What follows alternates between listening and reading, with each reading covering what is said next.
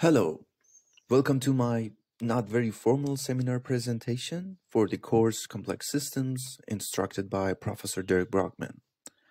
My name is Mohsen, and in this presentation I will talk about a model of dynamic complex networks called JuJuJaJaKi Netorks. It is named after the authors of the paper where they introduced a model to capture the emergence of communities in weighted networks. If the terms sound strange or not so much familiar to you, same as they did to me at first, I can tell you that you are in a good company. In the rest of the talk, I will try to shed some light on the concepts, so don't worry and take a breath. By the way, from now on, and for the sake of avoiding any tongue twist, I will say JuJu networks instead of JuJuJaJaKi networks. This is the outline of the presentation. I will start with an introduction on basic materials of graphs and will elaborate upon some terminologies that are relevant to the talk. Then I will talk about a close to real story on social networks that might resemble the dynamic of JuJu networks. And after explaining the mechanisms that shape the system, we explore parameter space using explorables. I will wrap up the presentation by a discussion on the results and conclusion of the importance of studying such dynamic networks. So, let's start with the most basic materials in a social network graph. A dot, called a node, could represent any social entity. It can be a person, a group of persons like a family or an organization. Even it can be more broad like a social or political group or a country. But it extends to the realm of other animals too, as they also show social behaviors. The next element shown by a line is an edge. We exchangeably call it a tie because it somehow attaches a pair of nodes to each other. The two nodes that are connected by an edge are called neighbors. A tie can represent any sort of relationship, connection, friendship, or just communication between two nodes. You can consider them as more abstract correlations, for example, financial transactions, flow of information, collaboration, following a person on social media, liking a post, or even the spread of infections through network. A value to measure the connectivity of a node is its degree, which is the sum of the edges that are connected to the node. So for this node, for example, the degree is 3, and for this one, it is 4.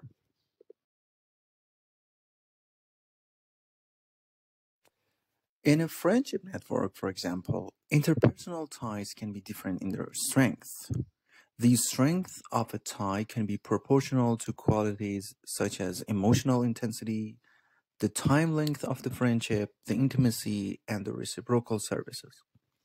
Qualitatively, in an informal way, we use terms such as best friends, close friends, just friends, or acquaintances, and terms like that. Similarly, we can quantify the strength of an edge and assign a number to it, which is called the weight of the edge. We tend to show the weights by the width of the lines. These differences led us to refer them as strong or weak. So when a network contains different weights, it is called a weighted network. There is another worth mentioning term here, invisible ties. Invisible ties are connections that might be expected to exist, but don't. Like when we say a friend of a friend is a friend, we expect that there is an invisible friendship connection to them. But I bet you barely know all friends of all of your friends. The next term is clustering coefficients, abbreviated as CC. CC is the ratio of connections between a node's neighbor and the maximum number of connections they can have. I won't go to the details, but it is good to know that a large CC value for the node I means that it is directly friend with friends of its friends. We will later see that if a node introduces its neighbors to each other, its clustering coefficient will increase, like from right to the left. Communities, by definition, are sets of nodes with lots of dense internal connections and few external ones to the rest of the network. Usually, if the network has strong communities, nodes that belong to a community are somehow like-minded and have less tendency to correlate with other communities. In a social network, you can think of communities as a group of people who exhibit tighter connections, like a group of close friends, a group of master students that have been friends since kindergarten, community of students that play in university basketball team, or those participating at the complex systems in biology course in 2021 spring semester. However, communities are not just to help classifying the nodes. An important thing to consider when it comes to communities is about the flow of information, because our close friends tend to move in the same circles that we do. The information they receive overlaps considerably with what we already know. These communities are referred to as echo chambers because the voice of each member essentially echoes that of every other member. For further information, please check the following references and don't forget to give the echo chamber explorables a try. In the next couple of slides, I will tell you a friendship story of a group of friends that might capture the dynamics of JuJu networks. This is Joey. Joey has two close friends, Ida and Kai. And of course, he has more friends and acquaintances, yet with different level of intimacy. They also have their own friends, just a few of which are shown here. Due to some obvious reasons, Joey wants to find new friends. So he just installed a friend finder app called Finder, and he is now friend with Ross. But, they are actually in level 1 of friendship, because their friendship is new. So don't expect too much of intimacy for the new line. In the meantime, other friends of Joey try to help him find new friends. So Kai introduced May to him. Now Joey and May are friends, and thanks to the new friendship that May and Joey have established, they meet Kai more often and their ties to Kai has been increased. Please also note that May is a friend of Lily too, but because Joey is not such a close friend to Lily as he is to Kai, there was lower chance that Lily introduced May to him. Also, Nanny tried to help Joey find friends, so she told Joey that, I have a great friend, do you want to meet him? His name is Otto. Otto? The Otto, Joey replied. He's already a friend of mine, but let's call him and have a gathering. And that made their friendship stronger. Considering the definition of invisible ties, introducing a friend to another friend can be regarded as promoting an invisible tie to a weak one. At the same time, it promotes the weak ties of the involved nodes to a stronger one. Finally, after having many years of happy life with his great friends, Joey decided to move to a new place, so the node was removed as well as the ties that he was part of. Hope he can find great friends again. Although this story sounds a little bit awkward and maybe the actual processes taking place in the formation of social relations are undoubtedly very complex, sociology research has shown that they can be modeled by simple mechanisms. And then a group of researchers interested enough into the idea modeled these dynamics of complex networks.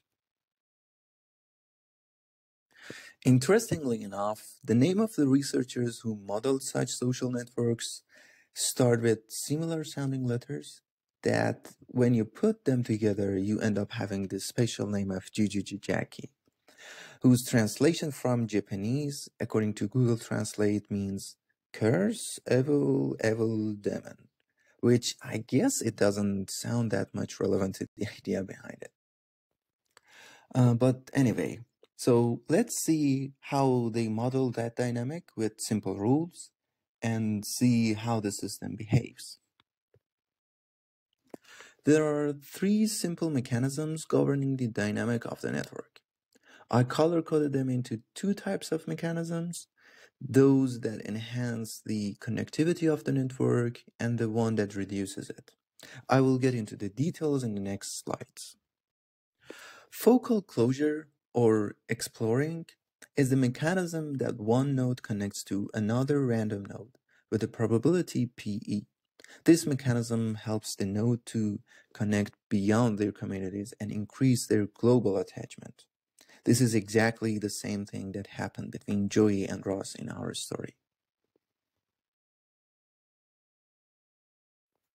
Cyclic closure, on the other hand, reinforces the links within a community. To do so, node J randomly selects one of its neighbors, say N, whose chance of being selected is proportional to their link weight WJN. And then J asks N to select a friend and introduces them to J. Based on the presence of link between J and a new friend, two possible situations can occur. The first possibility is when the three nodes were already connected and shaped a triangle, like Joey, Nanny, Otto. In this case, the involved links get reinforced by the amount of delta, which is a parameter of the method.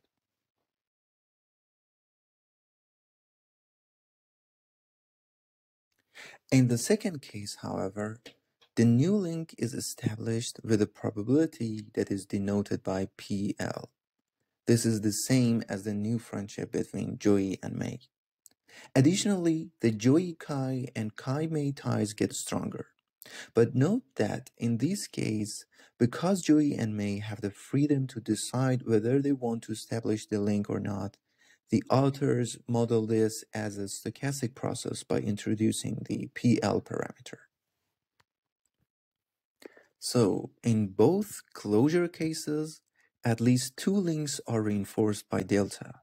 Later we will see how this parameter affects the community formation. The only mechanism that reduces the connectivity is the departure or isolation that can be modeled by deleting a node. That is, to remove a node and all its belonging edges and replace it by a new node with the degree of 0.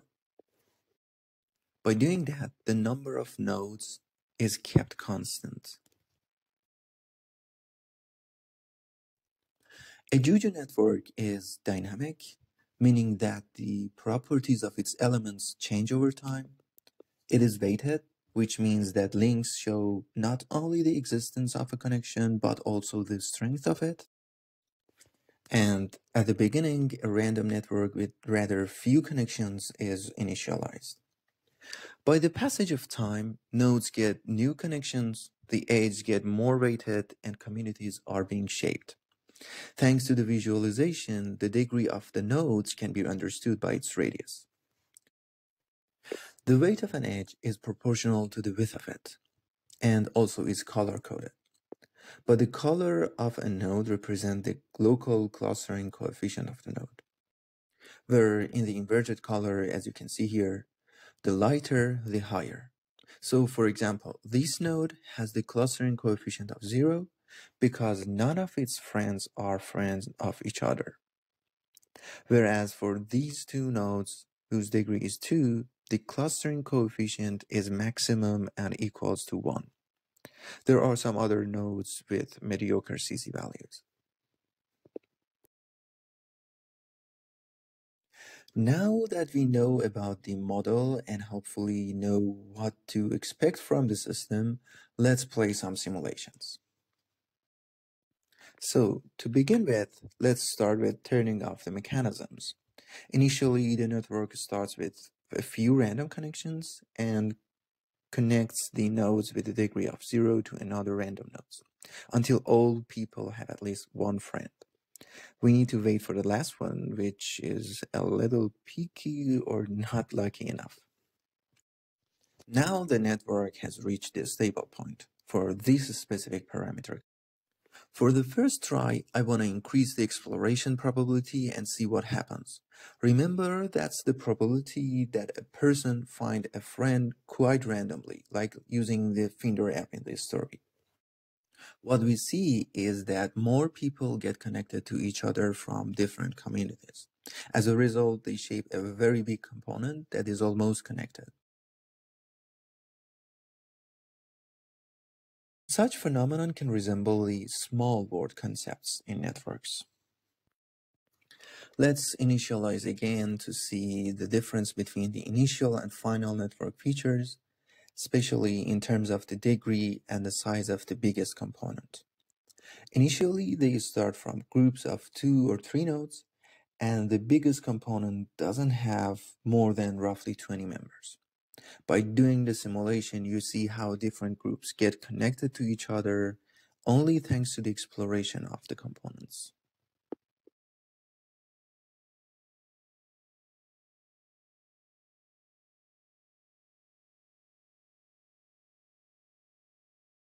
Now we only enable the local search mechanism and disable the global attachment.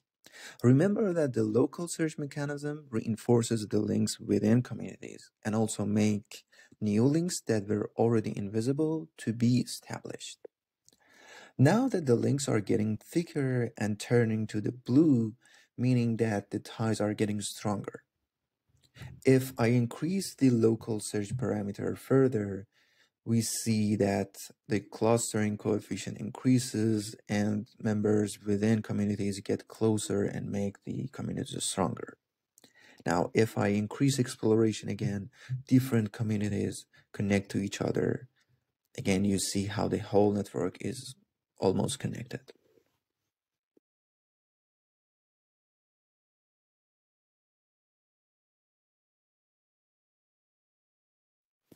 Now it's time to see what the node isolation does to the network. To do that, I firstly will increase the focal and cyclic closure parameters to show you that if there is no isolation mechanism, the nodes just bunch up together and shape a very dense network, which is not that much interesting nor close to what happens in real social networks. That's why we need some isolation in order to bring some fresh air to the network.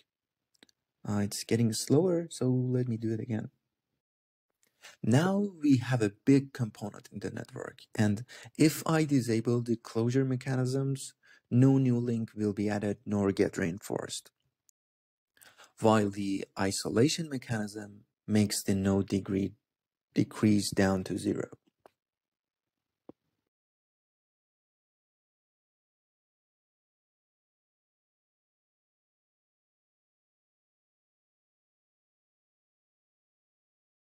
Here, if we combine all the simple rules together, we will have a rather complex behavior that encompasses the dynamics of social networks and the emergence of communities in particular. They might show or have communities like this, or these triangles, or these shapes, and also giant components that contain most portion of network members. I won't spoil all the possible things that happen here so that you can enjoy exploring.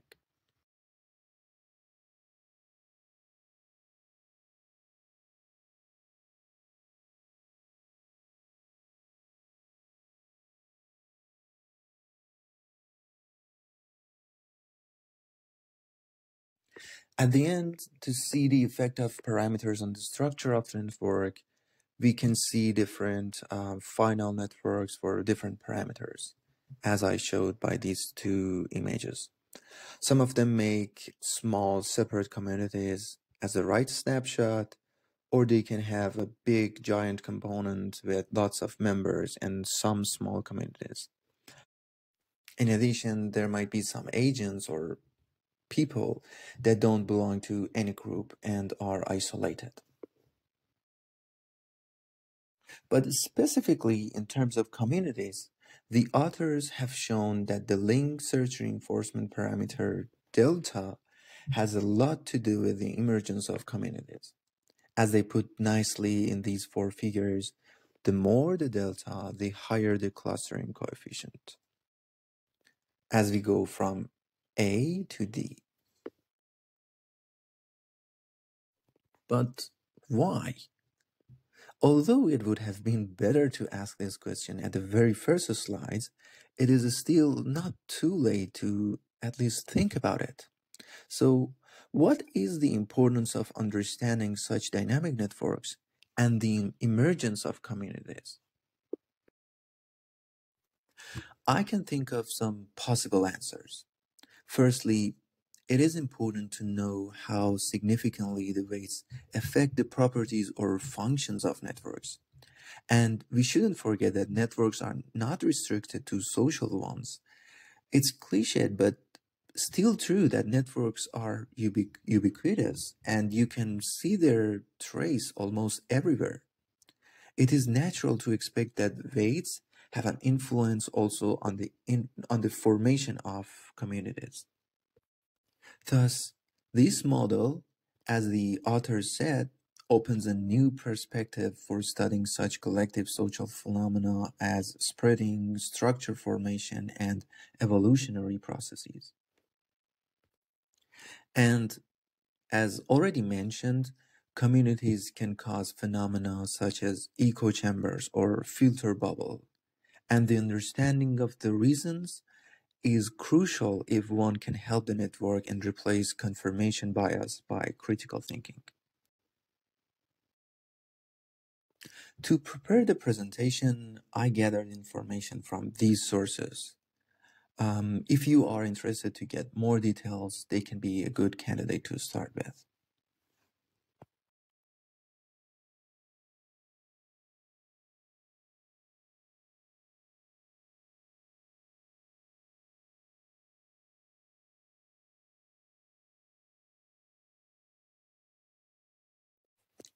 And at the end, thank you for paying attention. And if you have any questions, comments, or feedback, please reach out to me, preferably via email. And don't forget to share it with your friends.